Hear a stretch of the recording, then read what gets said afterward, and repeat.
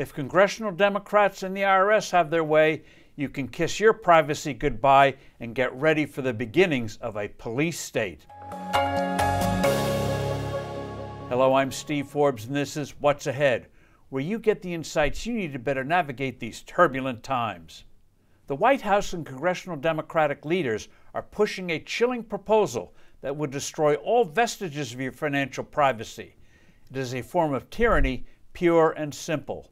If Congress approves, the IRS will track every bank account with inflows and outflows of $600 a year. In other words, just about every financial account in America. That's right, every purchase you make, every deposit and withdrawal you do will come under IRS scrutiny. This is a gross attack on the Fourth Amendment, which protects us from unreasonable and warrantless searches.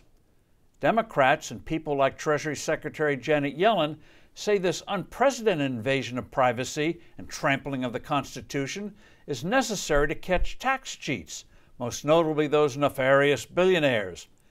They not only want to give the IRS vast spying powers, but also provide it with the money to hire tens of thousands of new agents to comb through your records. The rationale of Yellen, Speaker Nancy Pelosi, and others is preposterous. The very well-to-do have teams of lawyers and accountants to guide them around the endless mazes of our utterly incomprehensible and corrupt federal income tax code. The real purpose of Yellen and her cohorts is to squeeze small businesses and middle and upper middle income individuals for more tax payments, knowing that these people don't have access to the expertise of the well-to-do who can summon that expertise to protect them. Therefore, these people will be more vulnerable to squeezes from IRS agents who know they are being judged by how much extra tax money they collect. Realizing that Americans are recoiling in horror as they learn of that $600 threshold, Democrats are hinting they might raise it to $10,000. Don't be fooled. This would be a meaningless concession. Most Americans get more than $10,000 a year in payments, whether in salary or benefits. And the Democrats and the IRS won't be stopping with checking accounts.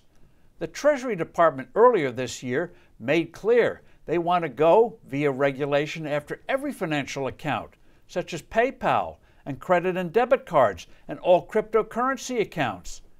When you think about it, this ghastly attack on our liberties is not just about money. It is making the IRS an even more powerful and intimidating political weapon. We've seen too many instances in the past of the IRS being used to attack opponents of particular presidents.